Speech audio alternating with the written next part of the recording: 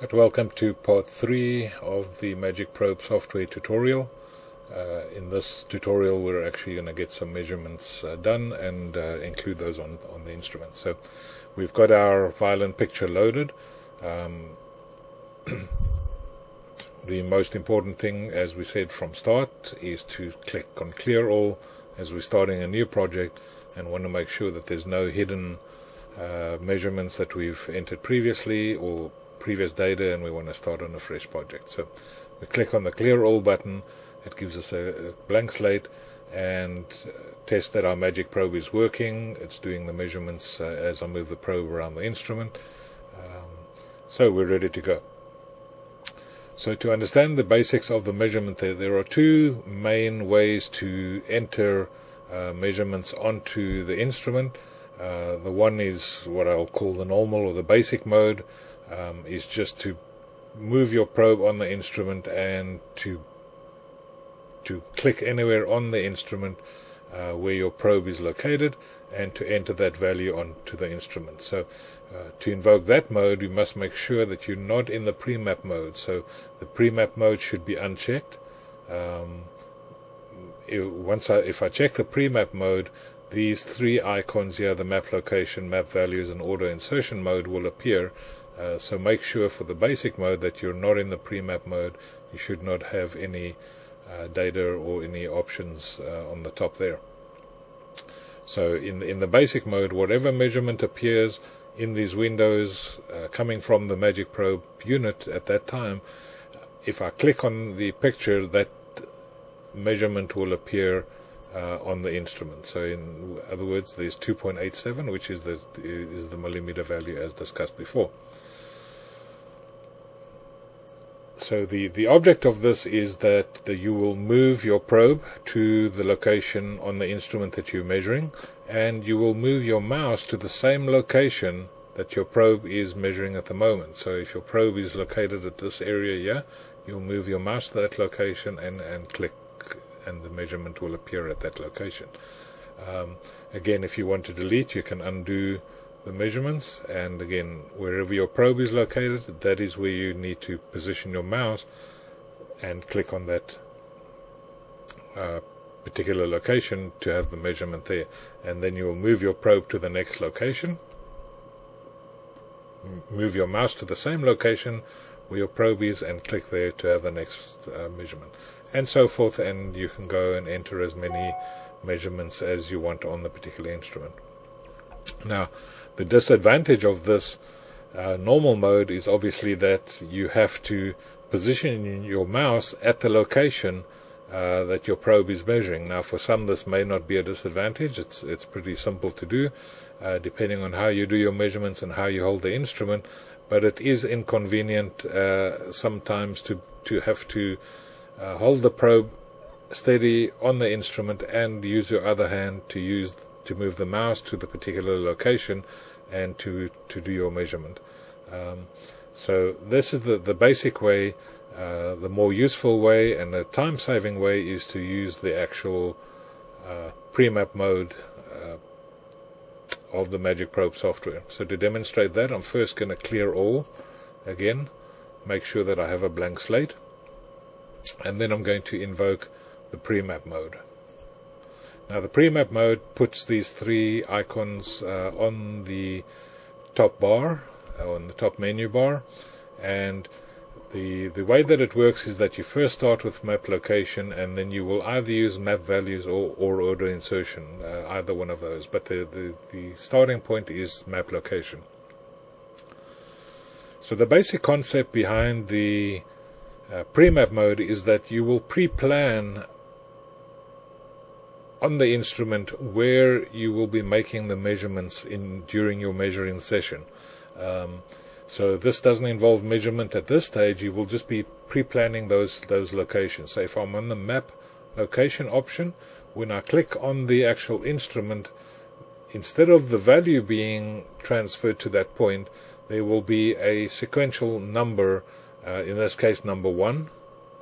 And if I click again, you will have the next number in sequence, number 2, 3, 4, 5, 6, 7, etc., etc. and I can have hundreds of these pre-planned locations on the screen. So the object of the exercise is that we pre-plan all the locations where we want to do measurements during our measuring session, and this may come from a pre-planned drawing that you have of the instrument with the locations on that you lay over your instrument while you're measuring, or it may just be something that you decide on the fly where you're going to be measuring. The advantage of this method is that once you've entered these locations, you can actually save this as a master file, because most instrument makers or most users who are measuring an object will use that same object or that same instrument plan over and over and over again, which means that you can put measurements for different instruments on the same locations and then compare those measurements on your future records and your printouts and your saved files, and you have a true comparison with exactly the same locations on each instrument. So that is the object behind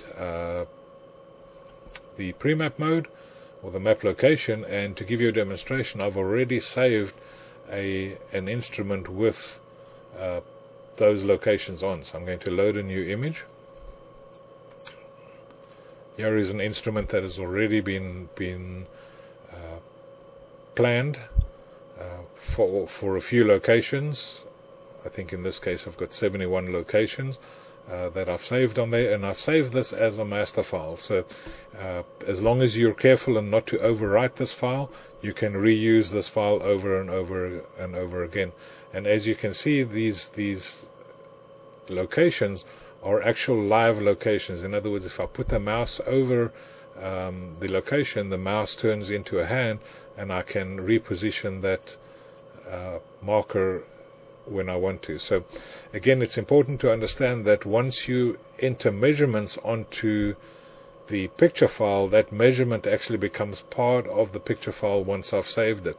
But the map locations do not become part of the picture file. In fact, they become a text file that gets saved with a picture file with each location, so that when I load this as a master file, it goes and retrieves these locations and overlays them on the base picture that I have at the bottom. And that's how we can reuse this picture over and over again for future measurements on future instruments. Again, once I've entered measurements into these locations and save that, then this file would not be usable again. It's basically just a permanent picture file with those measurements embedded into the file itself. Right, so once I've got my locations plotted out where I want to locate, then I can choose one of two methods to enter actual measurements onto this file. The most common way is map values, and then auto insertion is another option which we'll discuss. So if I click on the map values option, do my measurement on the specific instrument, and then if I click anywhere on the screen, don't have to click at any particular location, the mouse could be located anywhere on the screen. If I click on the mouse, what's going to happen is that measurement is going to be entered into location number 1. Okay, you'll see that the location number 1 has now been replaced by 3.45. When I click again on the screen, 3.48 will be measured on, or will be entered into location number 2.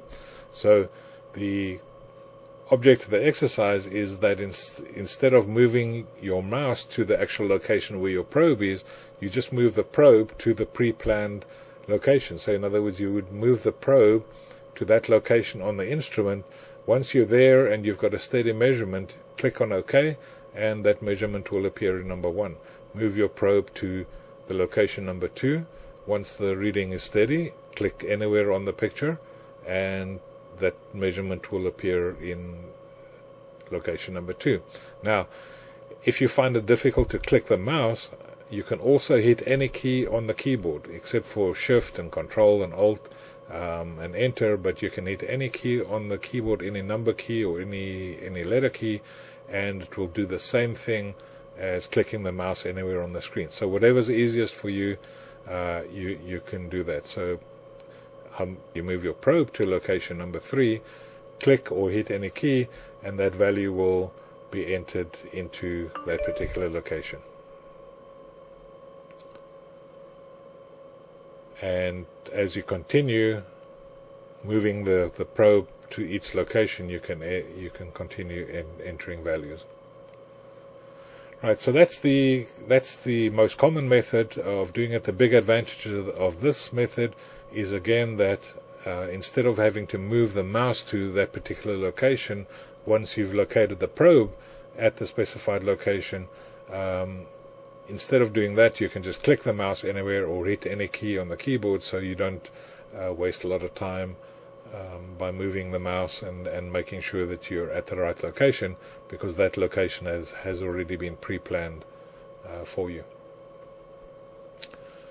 Right, and again in this mode, if I've made an error and I had the wrong measurement, I can again go to delete last entry or press Ctrl Z, and if I delete that, then that location will be returned back to its numerical value instead of being filled with a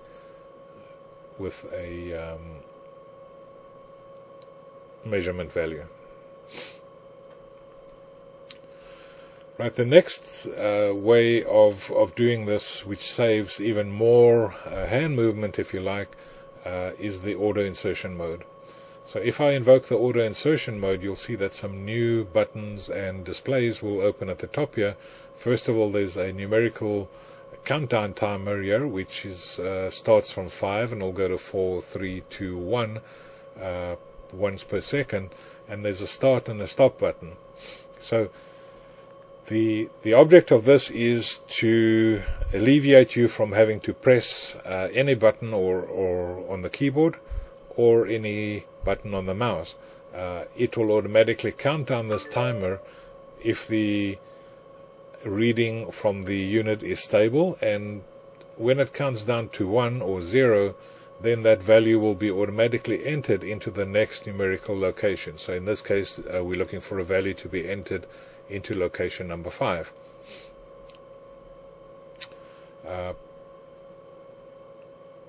So when I click the start button, you will see that this countdown timer will start counting down, but it will only count down if the value from the Magic Probe unit is stable. And what I mean by stable is that it's not varying very much. So when I'm moving the probe on the instrument, the value will be varying as I move the probe on the instrument. However, when I stop at a particular location, that value should become pretty stable.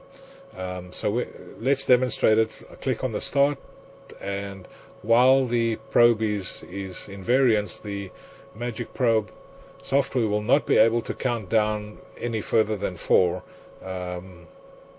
So it tries to count down, but as long as the measurement is unstable, it'll reset itself back to 5 and try and count down again. Once I get to a stable measurement, it'll count down to 5, 4, 3, 2, 1, and then that measurement, once it's stable, will appear in number 5. There it is. Okay, and now we're looking for a value to be entered in number 6.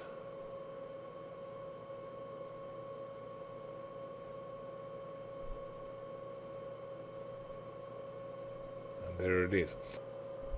Right, so again, there are the two ways of entering the actual physical values onto the instrument, or either by map values or this auto insertion mode.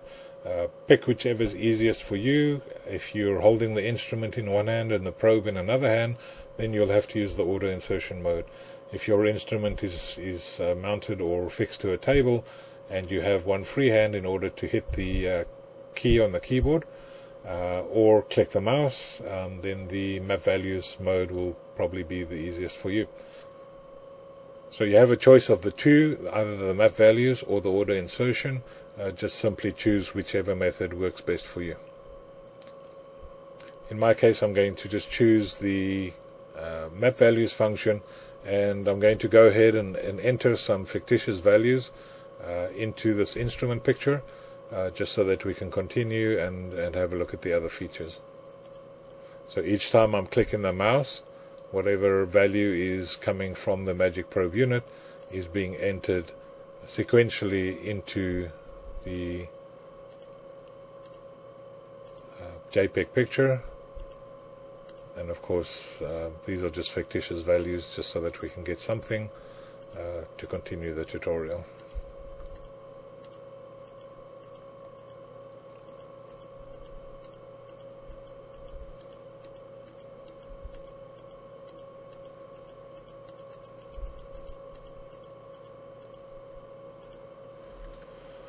Right, I've completed all 71 measurements. You'll see if I try to measure another one, it'll tell me that you cannot measure more than the pre-map values, which is obviously I've completed 71. There is no location for 72, so that's the message that you'll receive then.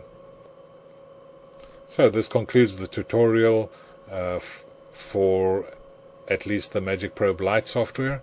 We're going to continue further with the contouring aspects that are found in the Magic Probe Pro software.